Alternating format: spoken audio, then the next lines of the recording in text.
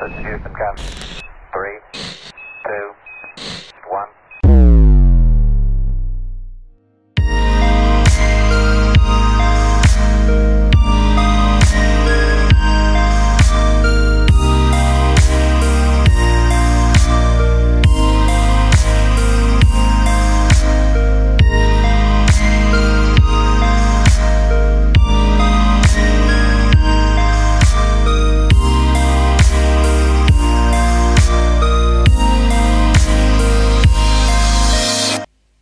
DmasteR, tell us a little bit about yourself. We had the opportunity to talk last night. Tell us a bit about yourself. I'm from Wisconsin. We've been playing PUBG for literally ever since early access. We started our team. I'm part of Spacestation Gaming. Got it. What's your background? What's your gaming background? My gaming background. So I played a lot of competitive COD and then also CSGO. Played with a bunch of top players. Been playing professionally for almost all my life. So one of the, I think only, as far as I know, out of the top 10 players, you are number 3 currently. 3 currently. We know how the leaderboard can be kind of pressure if you're not playing from a day-to-day basis. But you and your team comprise, out of the top 10, there are 3 of you here today. Hard to say. Really a huge amount of skill, and from an NA standpoint, you were at the top of the top. So as you've transitioned to competitive PUBG, what have been kind of the challenges? What are you looking to accomplish in the scene? We obviously want to be one of the best teams. There's no doubt about that. To you, as far as information gathering in the first-person meta, how do you gather information? Is it more audio, more visual? Do you spend a lot of time jumping around, looking around, trying to gather that risk from a risky standpoint, or are you just kind of like waiting to see who comes to you type of thing? No, you definitely want to gather as much information visually and audio. Right.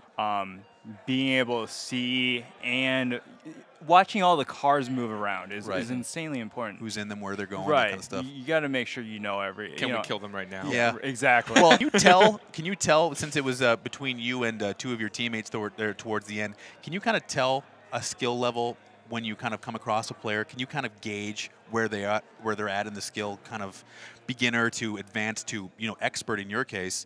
Can you kind of see by their movement, by the way they behave? How they are? Definitely. So it all comes down to like how they move between even tree to tree, even. Right.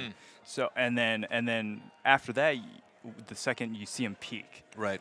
If they're like kind of shuffle out and look at you versus like leaning and just see that little kind of exactly. Yeah. You get those jiggle peaks. How often are there situations where you see a fight, you see a team, and the best option is to just leave it? Is that more often than not? Yeah, so it heavily depends on the circle. So if you're in the circle, you're in a fairly safe spot, take the fight all you want. Right. It's worth it. You see this a lot in competitive where you have this opportunity to potentially take a fight, but you don't have the rest of that full information. You can see that this team's coming in here, maybe they're late to the circle or they're trying to get a dominant position, and you start that fight. How do you manage avoiding tunnel vision on certain fights and kind of keeping that 360-degree information feed going?